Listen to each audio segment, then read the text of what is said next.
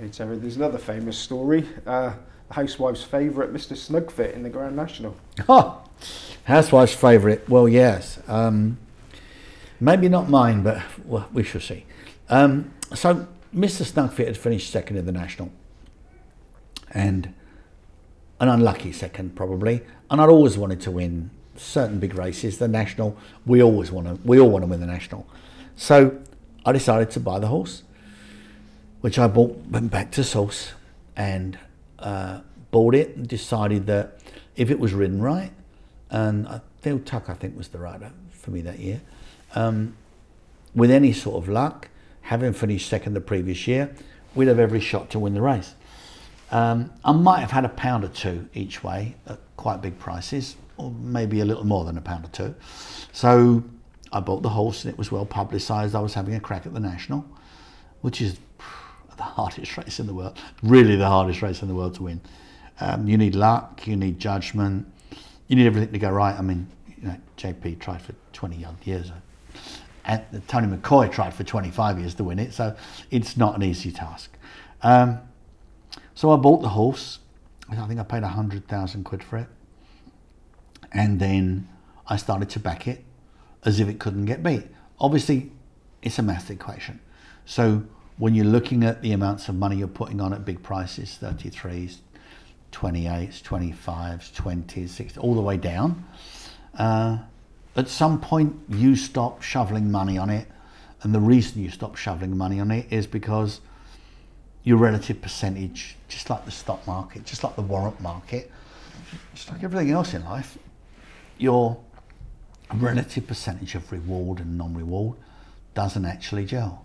So at that point, we have a horse that's pretty much favourite for the National.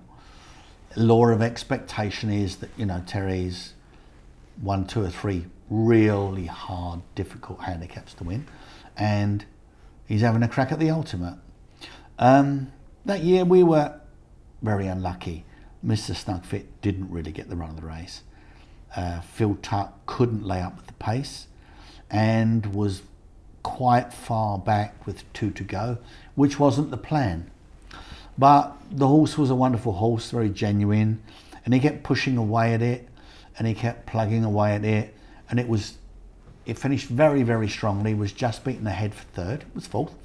So I paid the place money, and again, wasn't a successful gamble, unless you consider £2 or £2.5 million on the place money a successful gamble. Some people would. I did, and so it was my first of 2 forays into the Grand National, neither of which have been successful, but in that regard I think I gave it a very good shot. We had a good horse, we had the right horse to win, we had every chance to win. The race just didn't pan out for us. The place money made a dent in the bookies, but really wasn't where I wanted to be. You know, the golden story, the Cinderella story, as they say, would have been to have all that, to buy the horse, for Mick to be proven right, for us all to be proven right, and to win the race. But nothing's perfect. But you know, philosophically in life, you have to look at the things you do and the things that you want to do. And I've done many things in my life, not a lot of which has been publicised. One of those is the good I've done and the people I've helped, quietly and throughout life. And to which I always carry something with me. I'm a very superstitious person. And I wouldn't be the only one. Talk to Frankie, he's superstitious too. So there was a lovely couple who had a son who had a very, very debilitating disorder, and they wrote to me, and they asked me could I help them because their son was going to die.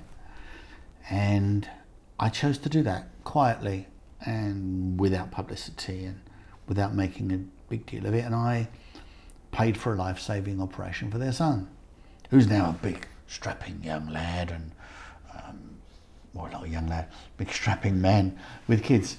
And they really had nothing, and in those days I did a lot of this type of work, and I actually never met any of the people I'd helped.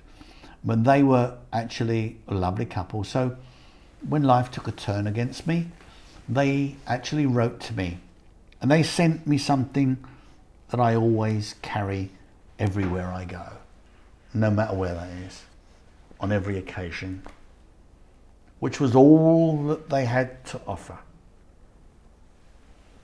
That's what they had to offer me.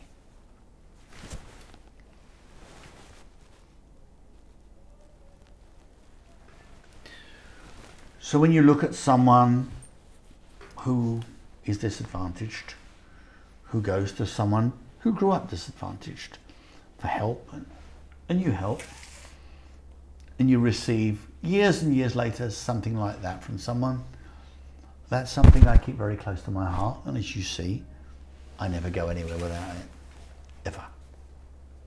And I think that in my life, that stood me in good stead.